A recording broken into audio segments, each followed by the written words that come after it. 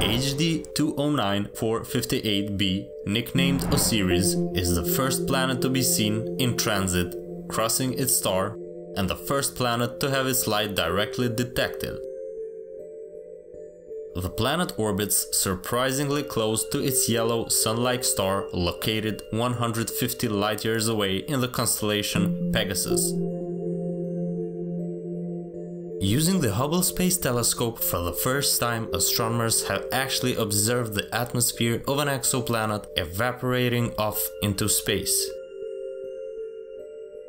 Astronomers estimate the amount of hydrogen gas escaping Osiris to be at least 10,000 tons per second, but possibly much more.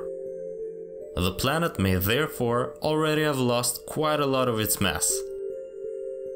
Observations of spectral lines of carbon monoxide in Osiris' atmosphere showed that winds with speeds of thousands of kilometers per hour travel from the planet's day side to its night side.